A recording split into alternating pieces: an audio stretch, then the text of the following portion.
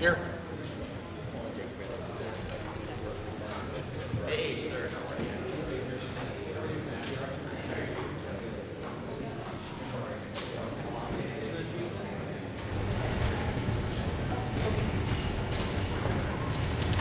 Committee will resume.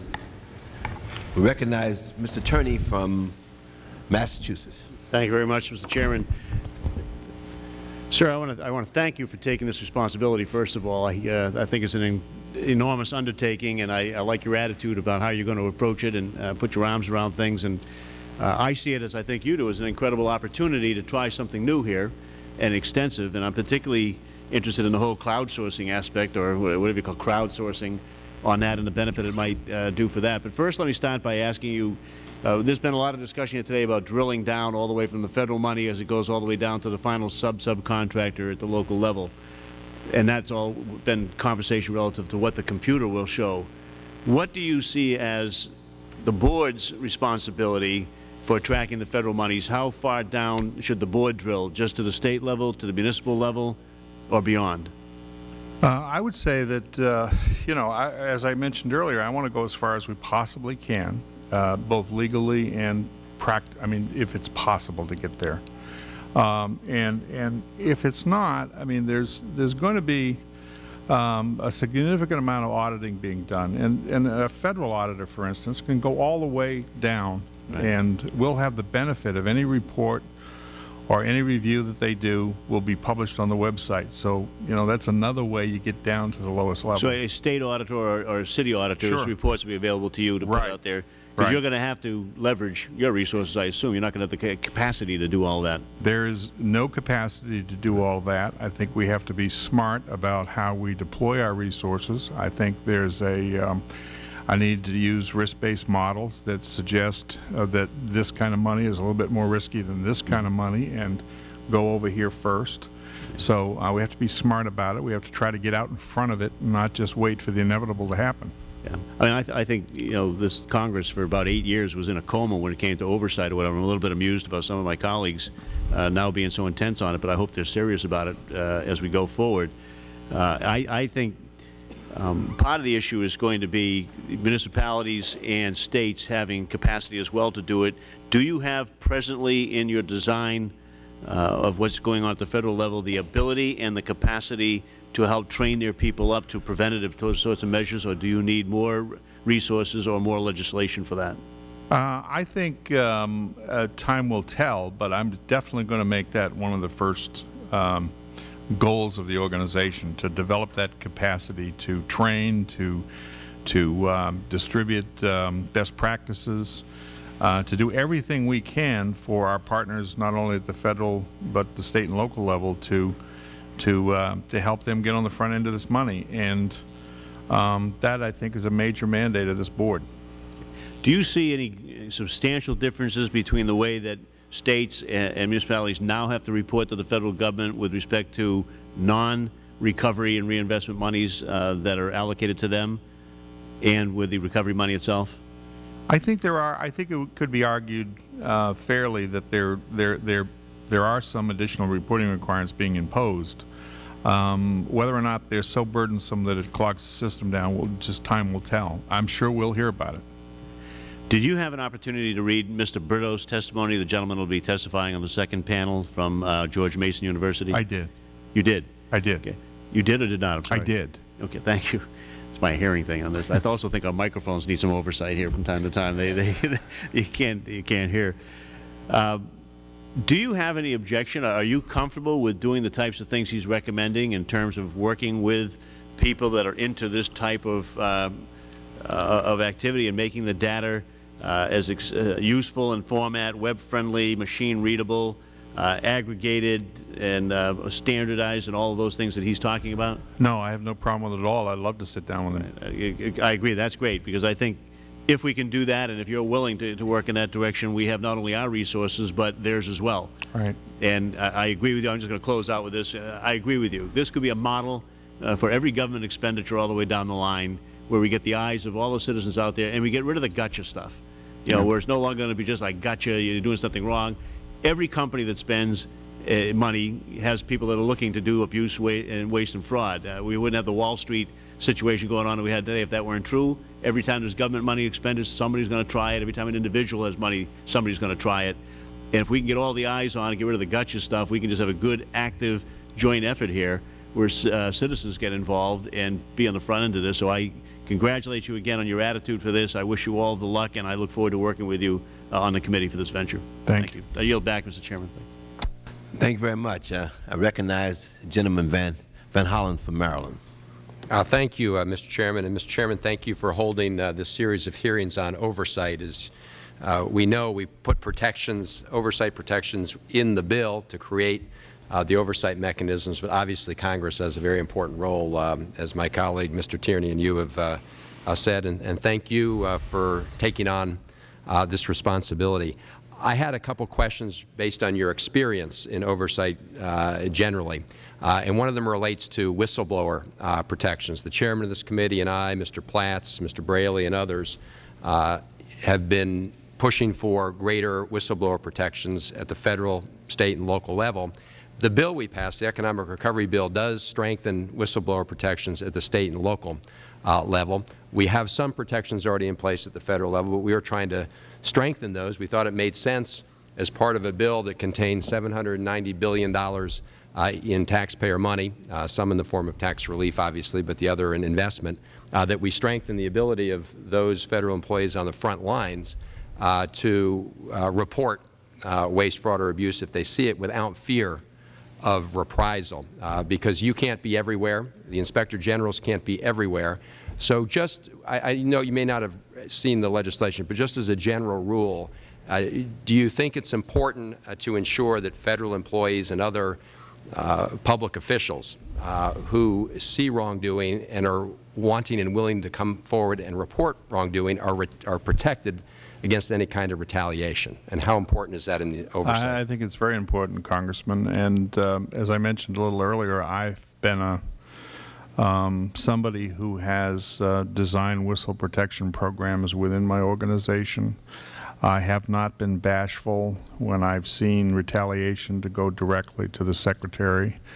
My attitude basically is we normally learn a lot from whistleblowers. It strikes me that the transparency piece of this will result in many more whistleblowers than we normally see, and we have to be very careful not to send any bad messages out there. And so I'm going to be vigilant about that. And when I see it, I'm going to ask let's say it happened in the Department of Education, I'm going to make sure that the IG knows about it, and we'll work together to try to cut it off.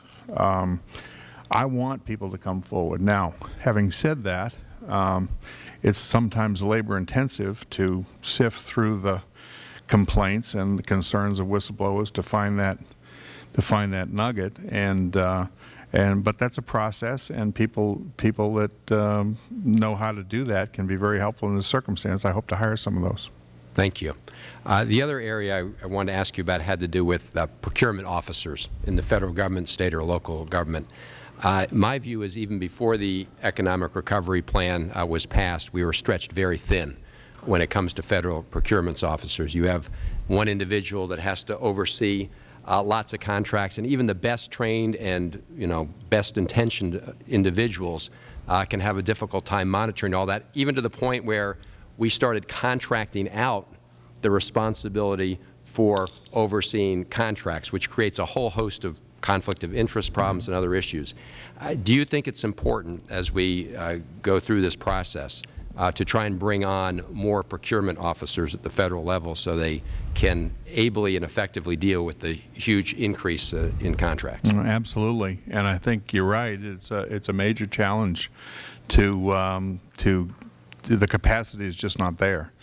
I think around 9/11, we were doing $200 billion of contracts a year, and now we're doing $500 billion and not to mention anything about the stimulus funds, and yet the increase in procurement specialists has remained flat. Right. So this puts the extra strain that we obviously have to address. So the Act calls for the Board to look into that matter, to publish a report at some point. But I know that the departments are aggressively looking for people, whether or not we'll find them or not. Ironically, the economy situation might help us find those kind of people, but there will never be enough to handle this kind of money. Well, thank you. Mr. Chairman, I hope we can, as a committee, focus on that, because this was, as you know, a problem even before we had the additional funds from the stimulus package, economic recovery package, and that's only added to the burden. And as I said, you could have very qualified and well-intentioned people who just get more work than they can possibly follow in a responsible manner. The gentleman raised a very good point, which I'm also very sensitive to as well, and we will be looking at it further. Thank you very much. Thank you. Gentleman, yield back. Okay. I yield now to the gentleman from California, Mr. Bill Bray. Thank you, Mr. Chairman. Mr. Chairman, God bless you. You obviously been dropped right into, I guess it was like an old movie, The Volcano. Look, I'm at a great position. I didn't support the Bush administration's proposal to spend $1 trillion, and I didn't support this administration's action on, we have to vote on this up front. And as somebody who's been in government oversight since I was 25 in 1976, I think that we didn't do our due diligence. What was it, 9 hours from the time we saw it to we voted, started debating it. That means now we have to do due diligence. Now the oversight after the fact is going to be absolutely essential on this issue, and I hope we can work together in a bipartisan effort to make sure that we avoid the pitfalls with this legislation, as we're seeing today on the House floor with the Bush administration emergency spending that has created so much uproar among the taxpayers. I've got some questions to you. I just came from oversight in science and technology. So basically, I've talked to the people that you'll be working with over at the other side. One of the things that have come, the Chairman and I are really trying to work on and is to make sure this administration doesn't fall into the pitfalls that the previous administration did and the mistakes. One of the big things that have not been talked about yet that I think we're going to hear in future months, though we've talked about the contracts in Iraq to for-profit organizations and the abuses there. We have not even scratched the surface of what happened in Afghanistan, especially with nonprofits, and that nonprofits traditionally do not get the type of scrutiny and oversight that for-profits have had.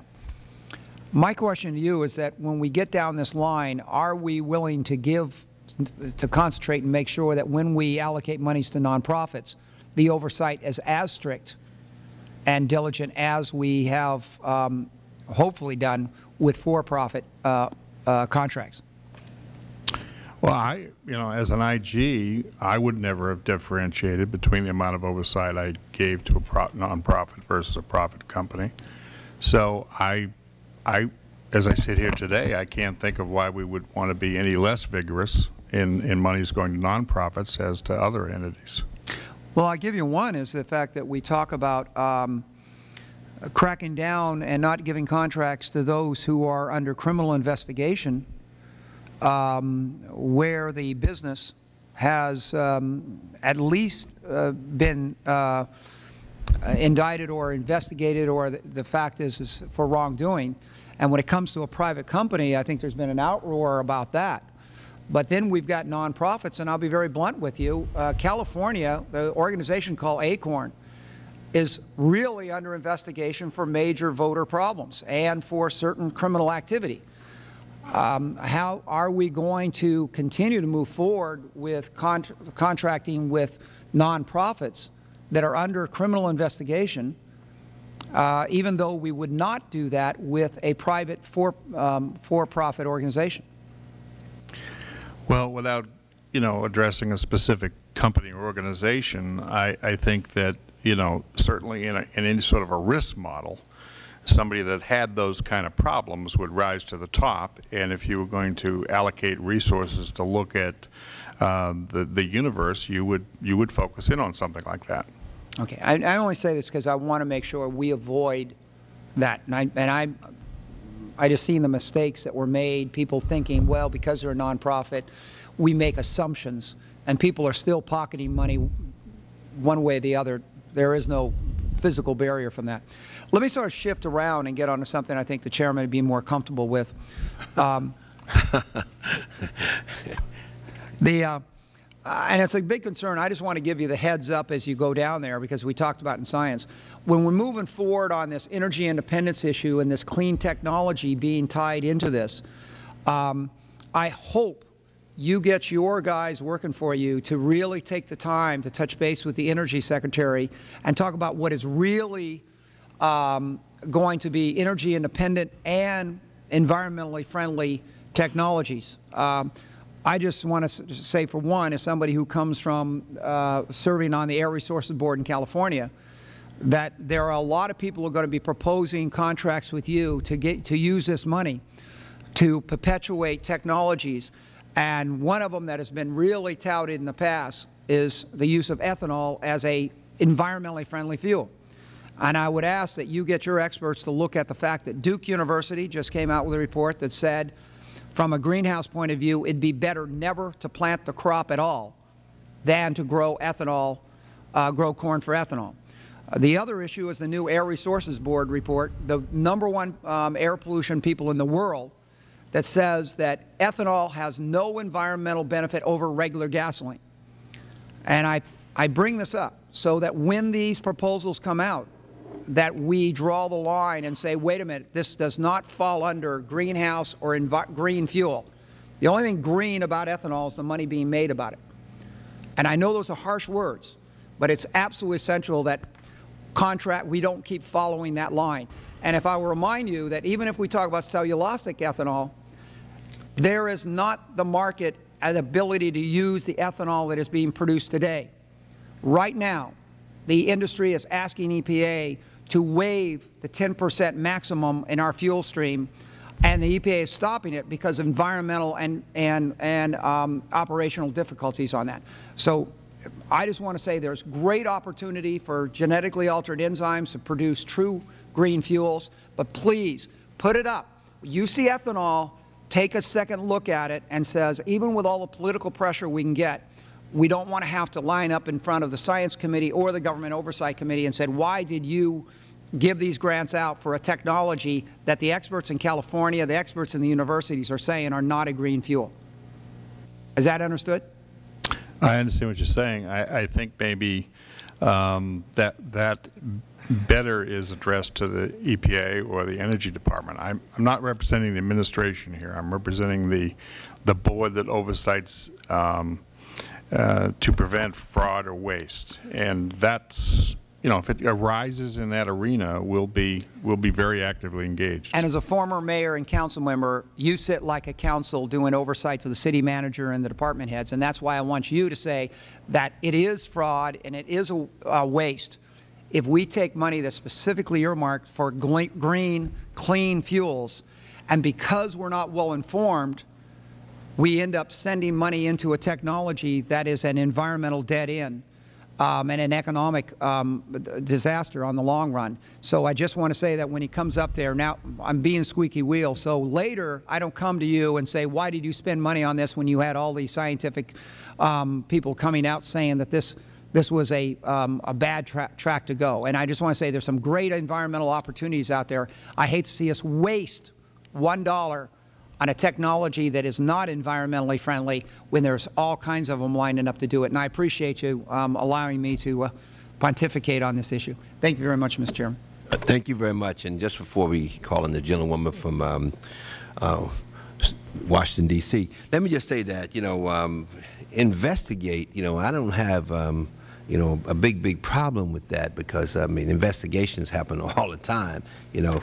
But I think that the one that I'm really having problems with, my good friend from California, who we've worked on many issues together and worked together for a long time, but when we have situations where people have been debarred and they still get contracts, I mean, that's a problem. And then, of course, where you have the CEO of a company that's been convicted, and then the companies still get contracts for the government. I mean, those are the areas I have problems. I don't feel uncomfortable if you say that somebody's being investigated. I mean, that happens all the time. So I just wanted to share that with you to let you know that that doesn't bother me, because I think that sometimes when that happens, then that means that the job is being done. And I think that you mentioned Acorn, but I must admit that Acorn, has done some great things in terms of voter registration and, of course, being involved in the community. So I just want to sort of share that with you. And, of course, many people feel that it's an organization that deserves support. But so I yield to the gentlewoman from Washington, D.C.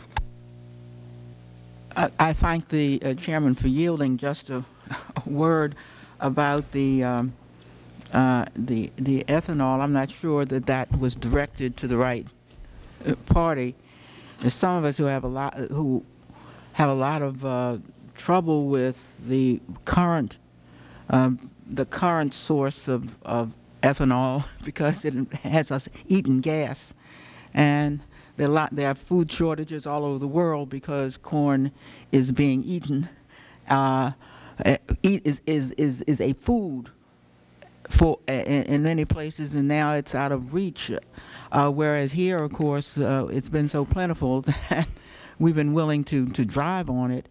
So I'm not sure the IG can say until after the fact, perhaps, what's the right, and I certainly don't know what the right place is to look for biofuels. All I know is we got to look for some place other than corn. But my question really goes to what I'm sure are your responsibilities, because the Recovery Act does authorize, in fact, it caught my attention, that the Recovery Act in particular authorizes the IG to look at the contracts, the subcontracts, the grantees, and all of that that is done by local officials. It caught my eye because I see the Vice President telling people he's going to call them out. If he goes and he sees that people are building swimming pools and other things that nobody would expect stimulus money to be used for. But many programs, not just the stimulus money, many programs of the federal government get upwards of 50%, 80%. I mean, some get even that much, for example, for the Medicaid share. So I'd like to know if this is a new authority, or if the IGs always have access to such records of contractors and grantees and subcontractors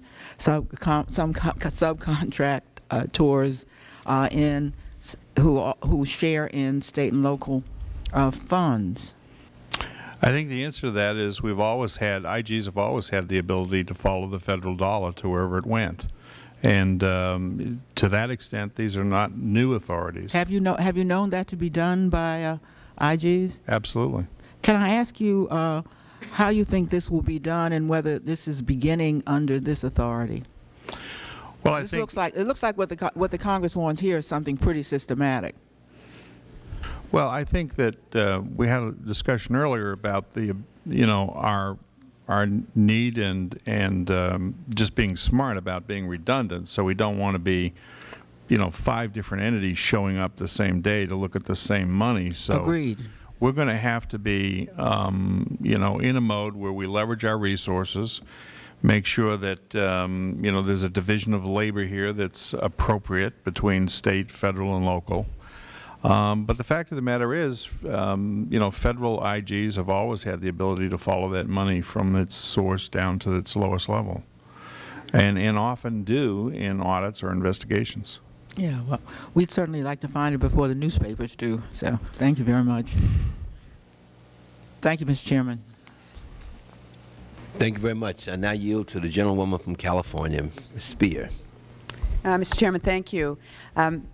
Sir, I just read a story about you that was quite flattering, about how over many years you uncovered a lot of fraud, I guess in the Department of Interior, and it went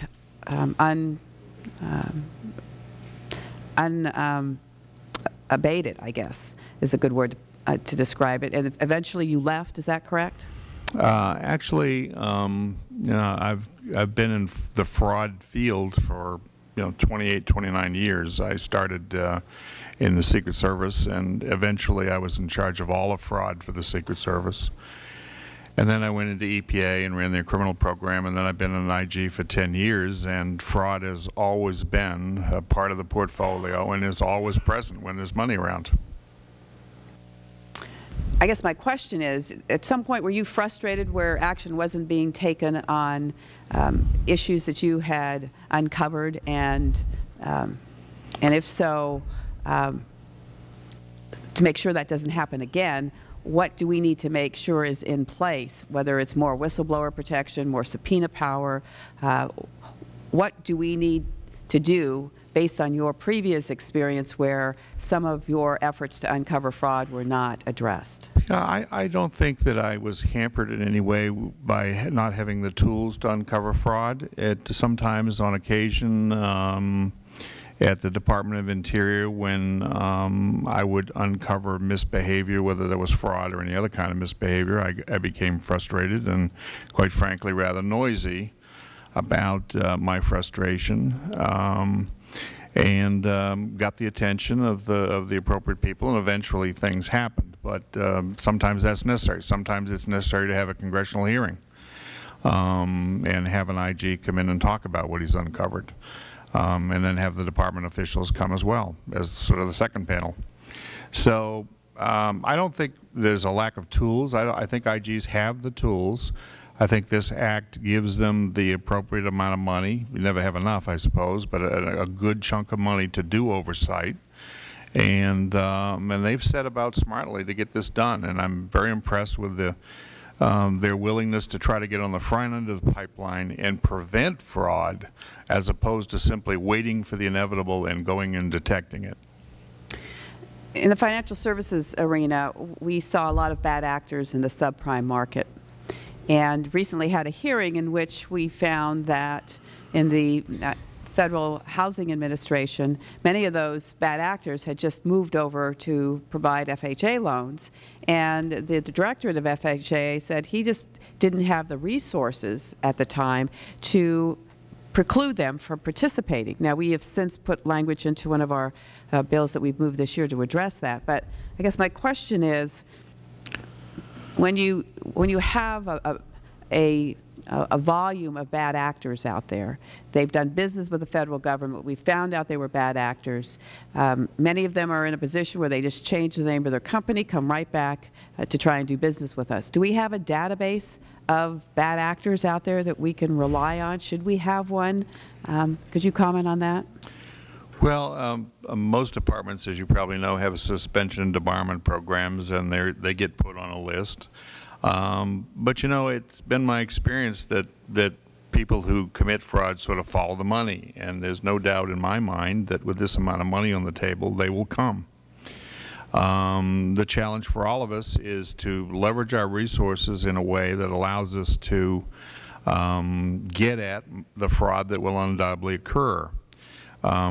I view the transparency piece of this act as a big help to investigative bodies, because we're going to have hundreds of millions of eyes and ears that we don't currently have in the traditional process. So we're undoubtedly going to hear more from citizens about fraud, or reporters that they've uncovered fraud by looking at the website and by understanding that that contract does belong to somebody's brother, and tell us about it than we would under the traditional way, which is we sort of stumble upon it, or we go out and we find a small amount of it.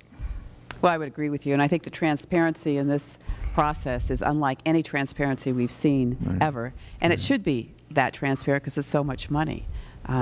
So I just commend you. I just want to, as one member, to suggest that if it's time to raise the red flags, whether you need more resources or you believe a hearing would be helpful, that you call upon us so that we can be helpful to you. I yield back. Thank you very much. We now yield to the gentleman from Missouri, Mr. Clay. Thank you, Mr. Chairman. I'll attempt to be brief. Mr.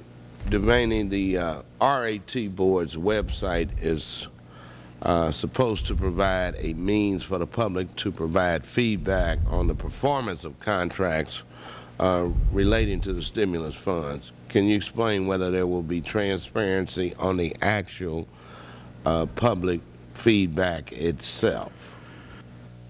Well, we don't actually have control of the website yet, but when we do, we will be looking at the comments that come in, and I suspect we will have a process which involves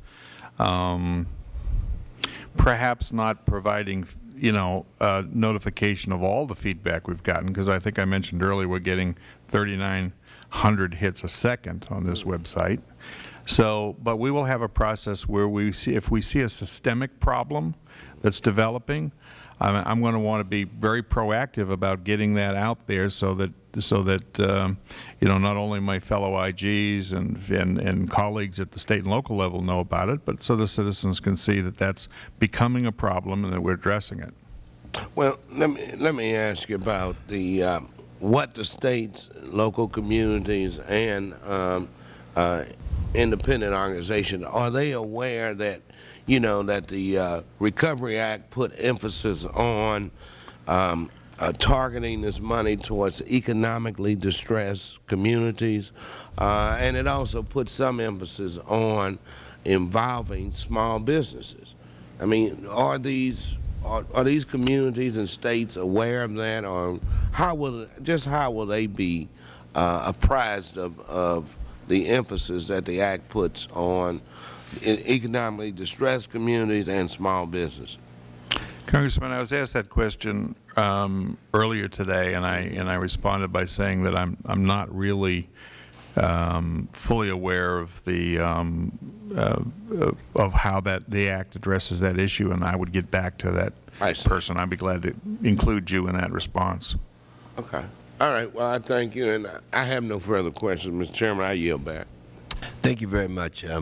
Let me just say this to Mr. Devaney before we conclude.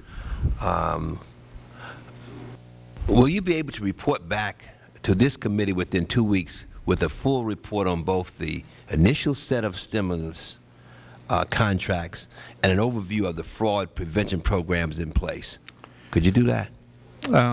You know, I certainly heard that request at the beginning of the hearing, and as I've been thinking about it, I think the fraud prevention aspect of that is an easier response than the other one, and I would ask your indulgence. If I can't do it within 2 weeks, I'll let your staff know about it, and we can maybe work on that. The second one's a little bit more comprehensive. It's also one where we would have to go to the agencies themselves as opposed to just the IGs. Right. Well, thank you. If you can, you know, we appreciate that. Thank you. And let me just say that, you know, we're delighted that you are where you are.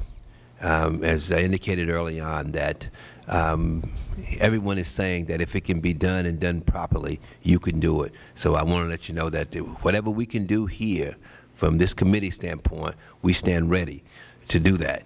You know, if it's fight for more resources, you know, we stand ready to fight for more resources with you, because quite often that people in a position, you know, will not have the tools to be able to do the job that they're called upon to do. We want you to know that we stand with you to try and make certain that you have the resources, because we want to really deal with this whole waste, fraud, and abuse. As it was pointed out earlier, $55 billion, you know, wasted, you know, not going and doing what it's supposed to do. We want to assure you that we want to bring that number down, and we, with your help, I'm confident that we can bring it down. So thank you very, very much for your testimony, and we look forward to working with you. Thank you, sir. Right. No further questions. Right. Thank you.